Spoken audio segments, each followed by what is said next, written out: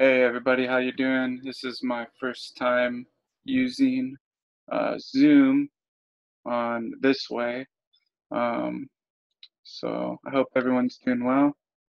And okay, so you guys, these scriptures I'm about to go over are really, really, really important, and I'm really eager and excited to share them with you guys.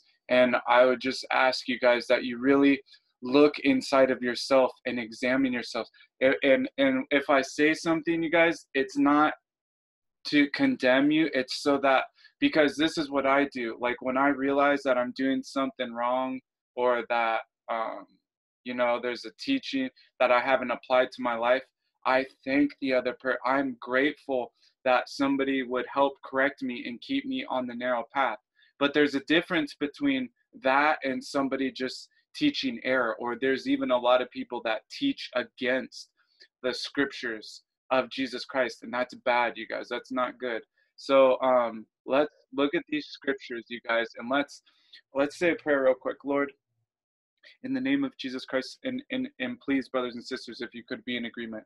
Lord, in the name of Jesus Christ, please open our hearts to your truth.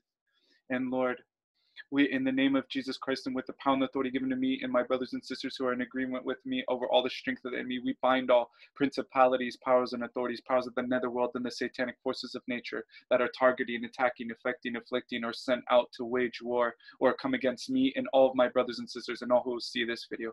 Lord, we pray you that you would come into our hearts in the deepest way and bring us to the deepest conversion of the person of our Lord Jesus Christ. Transform our heart, Lord, in the name of Jesus Christ and by the power of the Holy Spirit, to a heart, the same heart that said, Father, forgive them, for they know not what they do. As our Lord was getting his hands and feet nailed to that cross, and may the power of the Holy Spirit, in agreement with my brothers and sisters, in the name of Jesus Christ, transform our minds into the mind of Christ. And Lord, please bring whomever you will, whomever you desire, whomever it is within your will to watch this video, Lord, and open our hearts to your truth. And may these seeds that are planted in me and in all my brothers and sisters from your word, Lord, because faith comes by hearing the word, and may these seeds that get planted be covered with the precious blood of Jesus Christ, and we pray in the name of Jesus Christ, in agreement with my brothers and sisters, that the enemies of Christ and the forces of darkness, nor Satan himself, may be able to come in and lie, kill, steal, and destroy what is being planted here this day. We pray for all of our enemies, all who hate us and curse us and do wrong to us. And we pray for all of our family members, friends, relatives, all whom you have sent to us, that is not seeking you with all their heart, mind, and strength, that is choosing evil over you, Lord, that is choosing pharmakia over you, that is choosing idolatry over you, Lord. We pray in agreement with my brothers and sisters in the name of Jesus Christ, Lord, we pray. Please, Lord, do not let their souls be lost to the evil one. Do not let their souls to be lost in Sheol. Whatever has to happen, Lord, please foresee that all the people in our lives, that if they would be susceptible to taking the mark, Lord, for you know the beginning from the end. If you see that they would take the mark, then please, Lord, we just pray that your will be done, that they would not be able to do that in whatever way you see fit, Lord. We pray this. Even if they have to go to sleep, Lord, for 1,000 years, just as it says in the book of Revelation.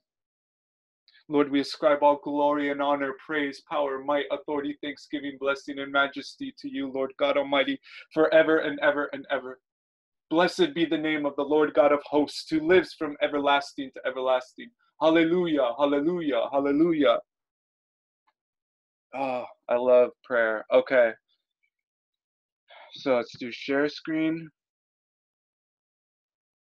Oh. Yeah. Okay.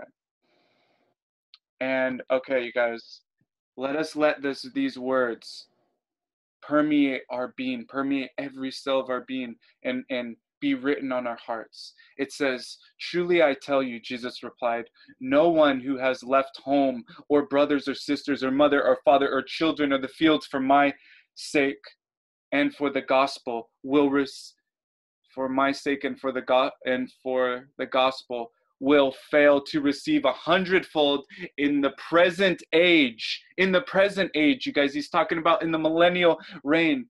So you guys, like, okay, take for instance how this applies to my life is that I have had to leave my children, watching my children whom I love dearly. Let me grab my coffee real quick.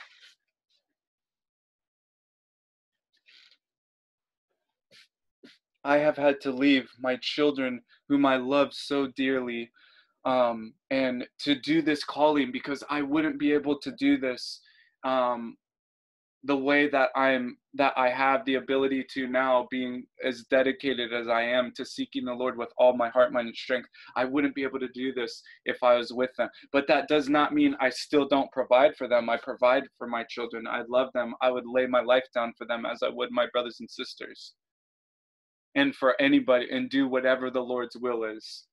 Um, but you guys, we will receive 100-fold in the 1,000-year reign, brothers and sisters.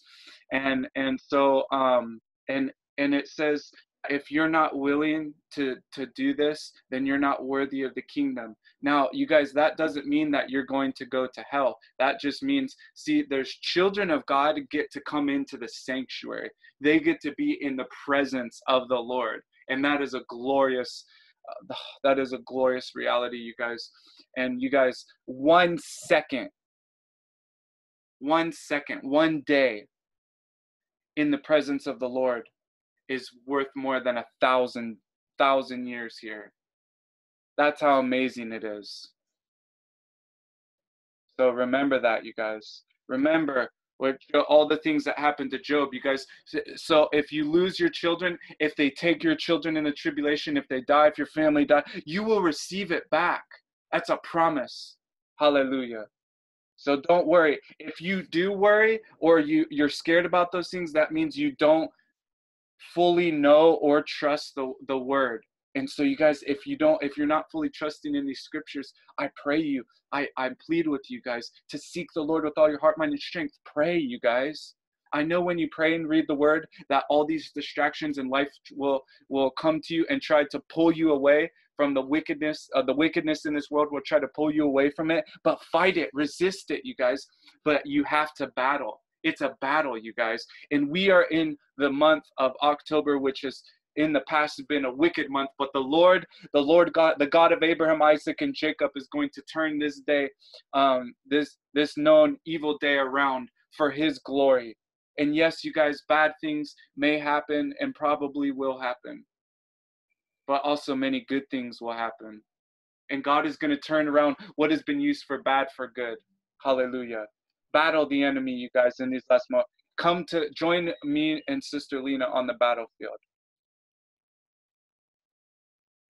Okay, and then the next scripture that's very important is the parable of the barren fig tree. Now, you guys, this is very important to understand, because if you do not bear fruit, you're going to be chopped down, hewn down, and thrown into the fire. The fire is not talking about Sheol. It's talking about purification in this context. But hold on just a second.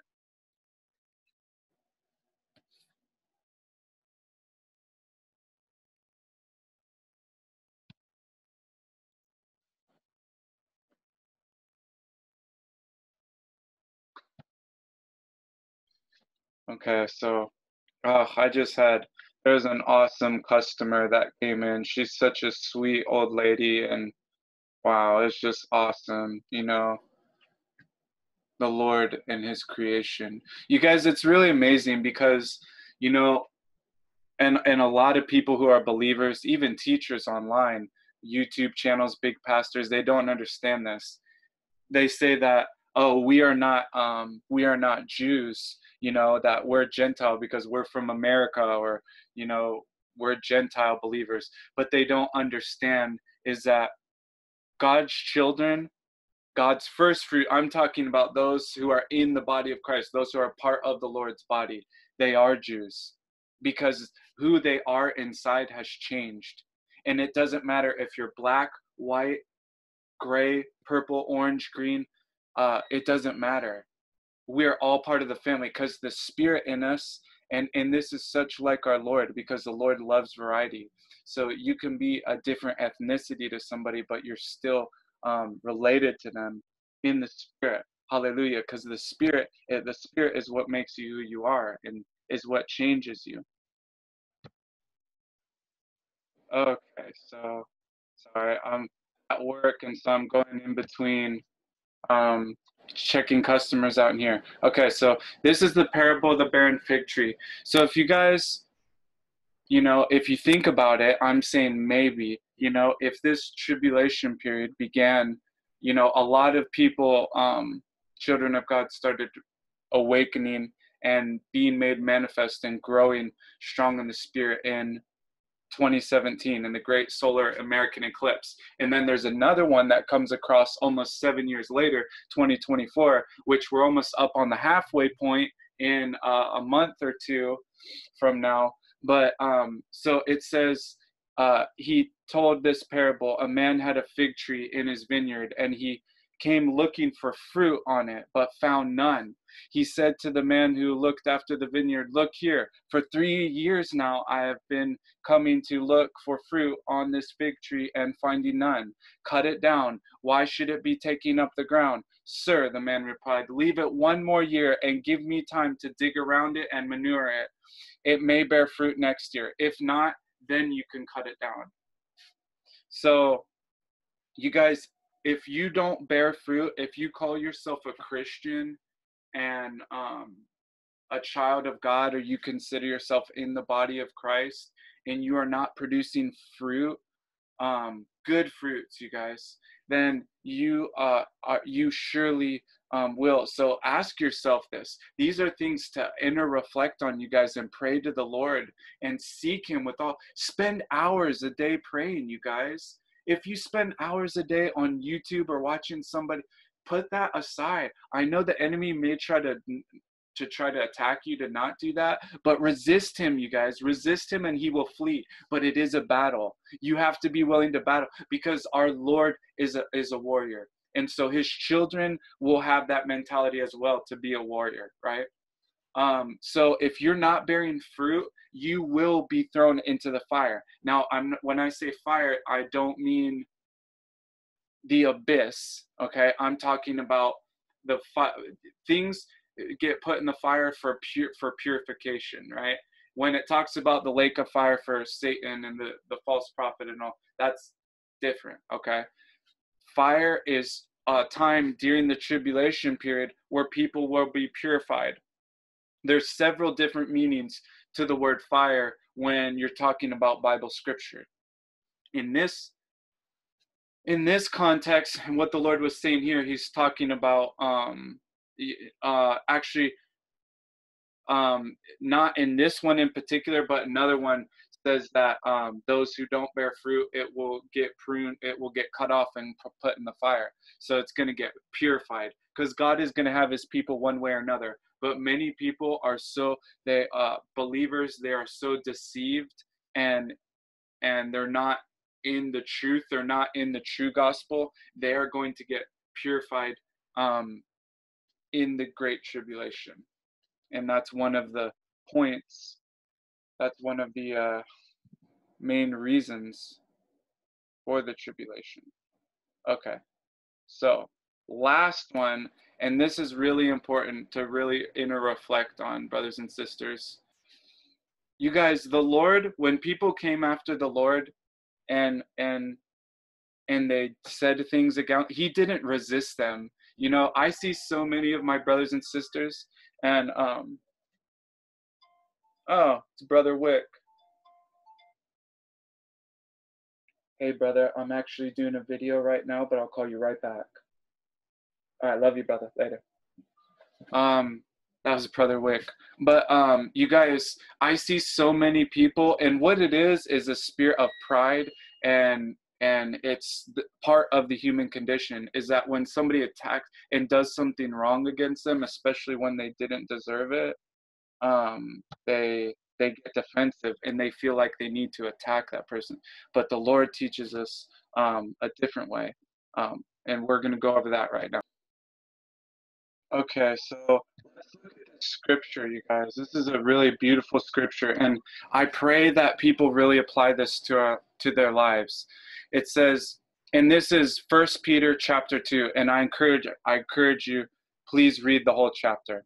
You see, there is some merit in putting up with pains of unearned punishment if it is done for the sake of God. So, you guys, we are called to be a living sacrifice. So, when we go through attacks, trials, and tribulations, like maybe somebody in your family, maybe a spirit is using them to do things to afflict you with certain types of things. But see, the Lord allows that to happen, so a lot of the times, so that you can perfect love inside of your heart.